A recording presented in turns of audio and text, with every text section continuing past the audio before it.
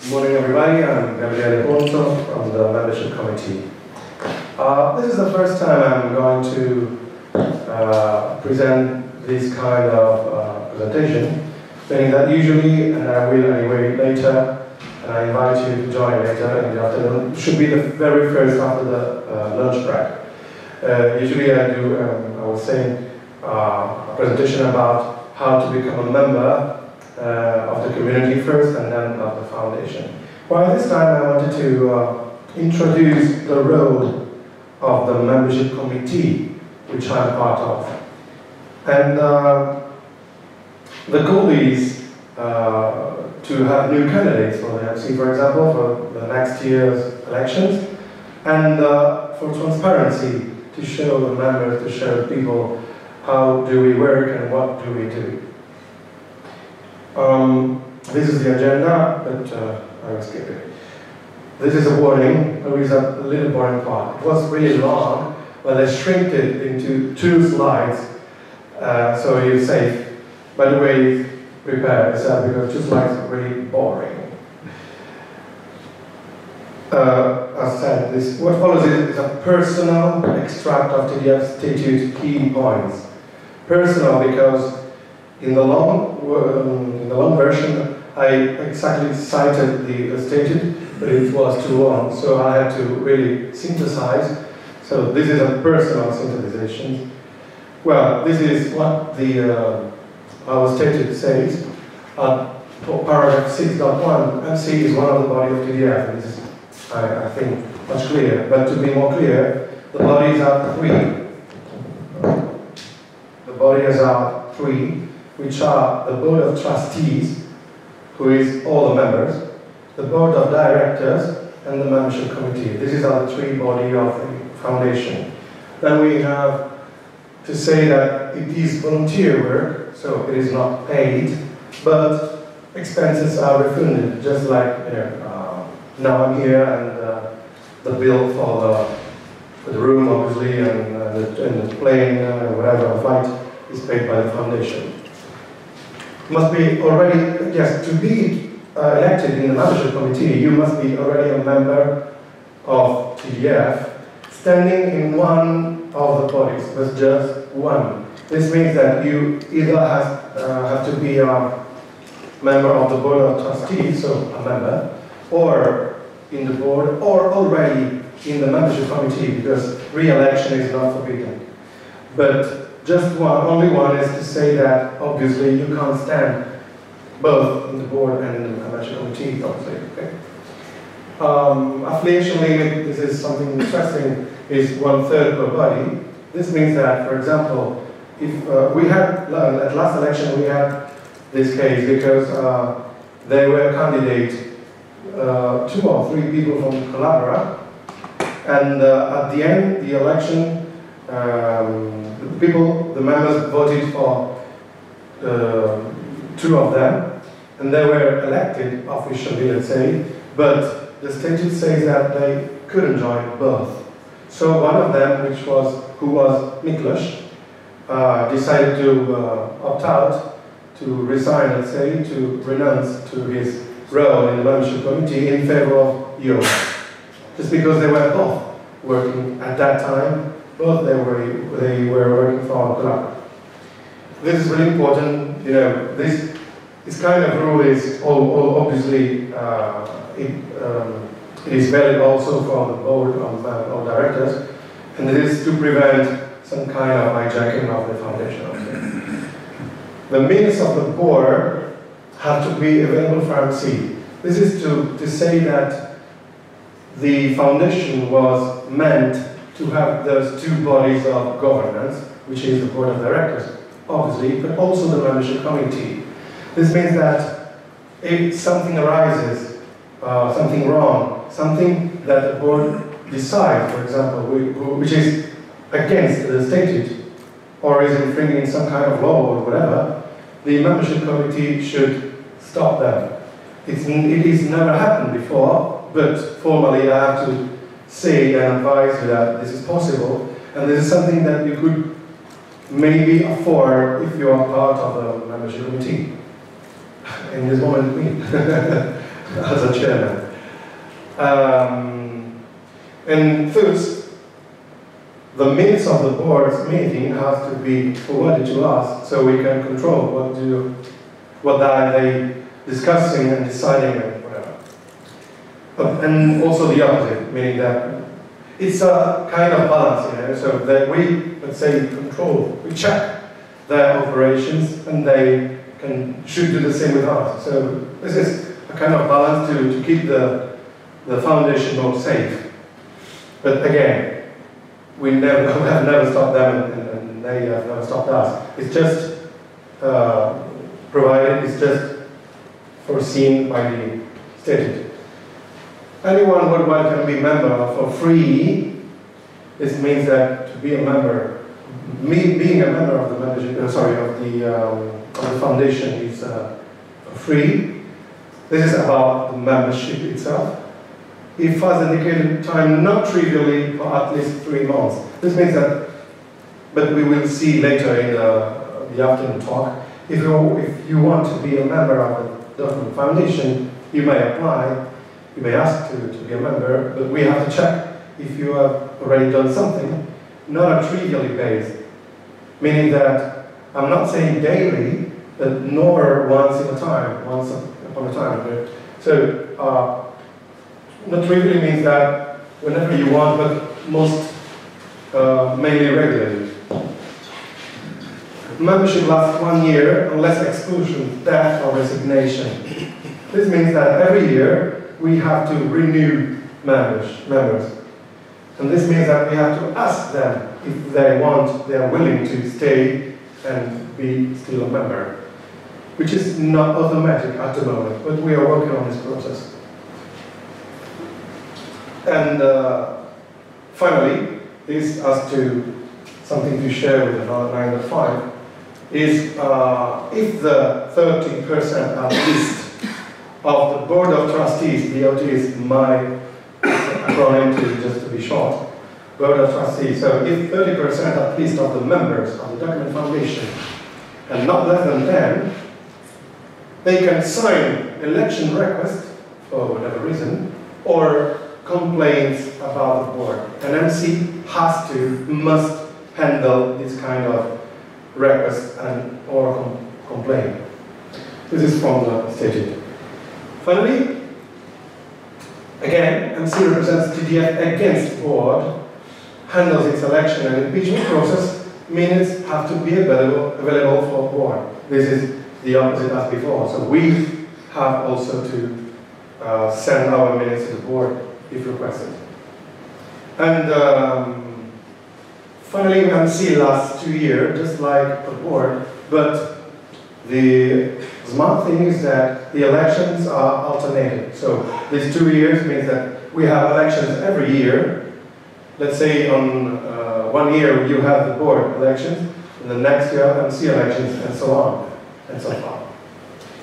And the membership committee has to be at least 3 persons, and maximum 10% of the board of trustees, so 10% of the whole members. And the number has to be odd, obviously. Re-election is permitted, as I told you before. Fine, this is the end of the boring part. Is there someone sleeping? No. Wake up, come on. You have a question? Yeah. Yes, please. A boring question. You mentioned these controlling part from each bodies. Are there additional statutes which instruments each body have to stop something? Because only the sentence to have the protocol available is nice, and you are informed. But where is the opportunity to stop something? To be honest, this is something I've been asking myself as well. Our lawyer has been, we've been chatting a lot about that, and he told me this. We had not yet the opportunity to see exactly how this part works. Again, it is never happened before. But yes, this is something really... And it should not, but... yes, but it could, yeah. Anyway. And as a chairman, this is something that now worries me a little bit. Just because if it would ever happen, I would like to be informed in advance how to proceed, how to do that. That's why I'm asking. Yes, and this is a question, again, I was asking myself, and I'm going to find an answer as soon as possible. Also because the statute states that we have to handle this, but not how. And whose. It also, this was a recap. It also mentions the tribunal, so that in this point, yes, this is really short, but the longer form is something I can't remember exactly the wordings, but if I'm not wrong, it mentions some kind of tribunal or court. The word was court. Okay. It says that MC represents TDF against board in court. Okay. That's what is worrying me. By the way, yes, but it's a good question. Well, this is the very first time, as I told you, I'm giving this kind of lecture. So this is the version 0. But I used to improve myself and my presentation, so maybe next time, reinforce them. The version 0.1 could be much better, hopefully. So the rule of MC formally is to welcome first or renewal membership requests, meaning that people may apply and ask to be a member, or they may just reply to our invitation to stay, to renew their membership. Check if conditions are satisfied in every case, for the new ones or for the renewal. The conditions are that in the past 3 months or 6, it depends if they're new or renewal, they must have done something. And something doesn't mean development, for example. It could be that, but also something else, just like, but we'll see, marketing and many more things. And again, this is the topic of my next lecture in the afternoon. Stage 10. And approve or reject, obviously, basing on the result of this research. Then we have to handle board elections, which are going to be in at the end of the year, let's say, starting from October and so on. This is an analysis of the complex system of votation. This is my infographics, let's say, that I used to do on every election, because it's not that easy, meaning that, well, it's not that complicated, but we use a system called Helios Voting, which is the web platform, and then we process the ballots via Mix STV algorithm, which is not micromix, it's just a money, but yes, it is. Really boring, but shouldn't be the very same person. And then we have, again, to handle Board of Trustee complaint that never happened before. This is the formal, what's written in the statute. What is not explicitly written in the statute is this part that we are trying to care about, to grow our foundation and to strive getting it better. So find and invite deserving people to grow TDF members number. This is something that we are always trying to do, and we ask for help for this. For example, Cisco, who left the room, he's, as you may know, the QA engineer, so he knows much better than us who is contributing, at least in the development, or something that is under his control, the QA, so the bug reporting, triaging, and whatever. So it happened many times that he suggested to us, hey, look, this person is not yet a member, but he's contributing a lot. And thus we have templates, and you see that, to invite those kind of people to join. Then keep official documents, obviously, and database. This is also a boring part that is on duty for the chairman, which is me now. So I have to sign the paper to send to Berlin, and with a number, every quarter we have such a register, such a log, to send to Berlin authorities with a list of actual and current members. And then try to be most inclusive and foster diversity. This is something recently we taken out, say, kind of mission. Well, let's say that we just try to let the foundation be more diverse and inclusive, but not talking just about the gender, but also about ethnic, means places in the world, to have the right representation of the various continents and countries in the world. This is the composition of the membership committee. Formerly it was 5+2 at the beginning. Then I was elected, and it's sad that, you know, everything was disrupted. My earthquake. Yeah, jokes apart. What happened is that many times the membership committee has been just like a place to dive into the board, meaning that you stay in the membership committee, so you acquire competencies, skill, you get more involved in the governance of the foundation, and one day you decide, I want to try candidating myself for the board. And that's what happened. And it's, to be honest, especially when I asked for this modification, I was a little bit upset, because I felt that just like a kind of betrayal. But being more involved and staying, and after some years, I realized that it is not that. It is correct, it is natural that you get, you know, experience, and then you may feel ready to stand in the board. Is that 5 and 2 deputies, or 5 and 4 deputies? Yes, yeah. Sorry, indeed. Got it. It means that 5 are the formal members, and formerly we had 2 deputies, now we have 4 deputies, just because it happened that we run out of deputies. Because, yes, someone has stand for the board, someone has to resign or get ill or leave the foundation or whatever. And in this case, we shouldn't lack deputies, because if someone else from the formal, from the official, let's say, membership committee should resign or whatever, we don't have any deputies left. So that's why I asked, and I obtained this modification. So now the membership committee has 5 official members and 4 deputies.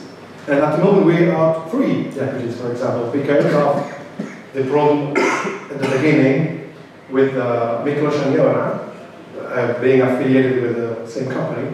So Miklos opted out, Joanna stayed, and one of the deputies got in. So at the moment we already started from the very start of this term with 3 deputies because of that. So imagine. Then these are some references about us. They are how to say hyperlinks, so you can, when I will share the slides, you can click it. They are mostly wiki pages. The first one is the history with all the members of the membership committee in the history, historically. These are the minutes of the meetings, because at the end they have to be published for the very wide people. And we meet in person, we meet not in person, every quarter to decide who is in, who is out, or whatever. And in person just twice per year, at Fosden and here, not here, at the LibreOffice Conference. This is very list. Then we try to have some more meetings about other topics I mentioned before. And this is the workflow, so what we have to do and how to do it. So approval for approval, what to check, how to see, and whatever. These are the areas to be remembered, but I will explain later in my next presentation. Sorry for the flickering. This is my laptop, which is burnt, just like me. This is me exactly here in Almeria 2 years ago at KDE Academy. When I was doing marketing, as you can see, with an Indian guy, really nice. And that was our stand in the backside, close to the another stand, and I will tell you that later, privately, if you wish. And so these areas, jokes apart, are marketing, documentation, which includes also supporting other people, and translation, quality assurance, infrastructure, design, and finally, but not last, development of the thing. And for each, there is, I didn't correlate them to be not too much boring, but there are platforms to be observed and checked to see if this kind, because we need evidence. That's the problem of membership committee, I didn't mention probably, is that we need evidence. So, for example, with marketing, it's not that easy, because if I'm here giving a lecture, how to demonstrate that? I should provide a video probably, or the slides, and that's what we look for. Indeed, of the poster of the event with my name, or the program, whatever. Something that gives us evidence, because otherwise everyone could ask to be a member, and could be. And another thing I forgot to mention is that being a member of the Document Foundation, the difference is that you have the power, let's say, to vote and to be elected. So the only difference being a member of the community or to be a member of the Document Foundation is to have your voice in the governance of the foundation, and so enthuse in the project. So ask what got my Telegram, IRC, that are all the platforms to be checked. This is something Gustavo is going to explain more deeply, and is a tool we use called MCM, which is Membership Management, if I'm not wrong. It is a command line tool, and this is quite a problem because not everyone is so used to the command line. I am, but for example, I've never been using that completely. I use it for just inquiries, but who is on duty, the member on duty, this is the formal, how to say, way to call him, is Gustavo. He is using it to the whole process. And there are also some other problems we have to solve, because this tool has now 10 years, almost. So this is our desiderata, meaning that we are looking forward to have a new instrument, more modern, and to ease our work, because all the platforms we have seen before, IRC, Twitter, and whatever, we have to check them manually, which is a boring thing, almost because this is something that can be automated. So it has no sense that human time has to be spent to do that kind of stuff. Is this because of the SSO? Does that make sense? No. I mean, because you have different everybody has different usernames in different. Indeed, also. Yeah, on the wiki on Bugzilla, and when I do them onto LibreOffice, that's a problem to gather all this data Exactly. and who's doing what. Yes, but at the moment, apart from that, at the moment we don't have any kind of automatic system to gather information about members. We have the dashboard, which is almost incomprehensible to us. Yes, because the research there are, I don't know what kind of syntax, but I couldn't find even myself. Yeah. So imagine. And so we are looking forward, and probably we will tender if no internal effort will be available. I don't know, we'll see that later. We are writing the specification for this tool, and that is a kind of mock-up born the day before yesterday. No, I wasn't playing. I would like to have this kind of page, for example. This is me, and the numbers are invented, so I don't know if, completely invented. And just like, let's say, a kind of Facebook page, something that where I can see the numbers of each member, just introducing surname, first name, or member number, and I find it. And also another thing we would like to have is a global page to have statistics, meaning that if someone asked me who could be the board, for example, and they did at the last meeting, what about the membership? Are we growing or are we decreasing? At the moment, I have to recall from my mind, I roughly know that, but I would like to have something more precise and be able to push a button and that immediately, I don't say real time, but at least last check statistics. This is something we are going to ask. Finally, we have the corner cases, which is where we should be able to concentrate and spend time instead of, the automatable things. Corner cases are people who did not contribute in the last 6 months to understand why, because sometimes it's a matter of being ill, for example. And this is something really sensible. It's delicate. It's not that easy to say someone who is ill, and that's the reason, finally, because he's not contributing anymore, to say, I'm sorry, but I can't renew your membership. I can show you it's tricky, it's really difficult. By the way, and I have, even in this moment, one case, a bad deal. By the way, other corner cases are once in a while. We call it sprints. We had such kind of trouble with the Albanian lovely community because they used to, to be honest, I like this, because they meet in person together and they, let's say, may translate the whole program of, I don't know, 50 pages of wiki, whatever. And this is cool, especially because they used to do that in person. But from the staged point of view, the problem is that they do once in a while.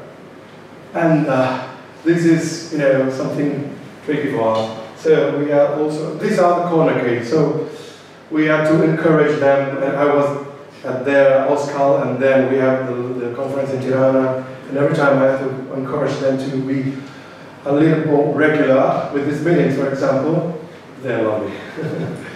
Anyway, other corner cases are people who did a lot in the past, but not anymore.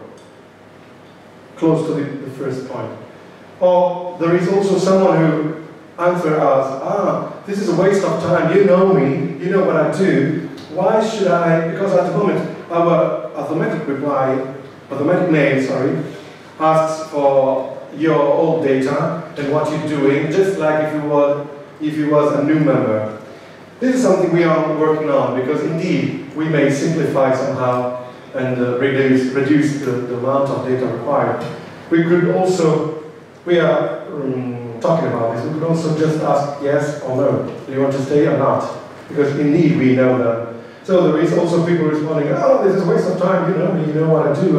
Why are you going to annoy me with such mail, which is automatic anyway. And also, this is another point, no reaction to emails. For example, given that by the statute you have to confirm you're willing to be a member, if we say the automatic mail saying, hey, your membership is lasting, you should please confirm if you want to stay or not. If you do not confirm, we can't let you stay in. And the problem is that sometimes mail goes to spam, for example. So we have to contact them somehow personally via Telegram or whatever, Facebook. People who knows him or her.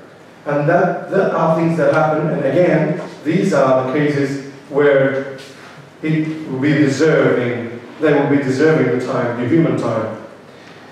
That's all. I'm sorry, I've been a little bit long, so there is no time, I guess. Well, probably a couple of minutes. Okay, so in the meanwhile, thank you.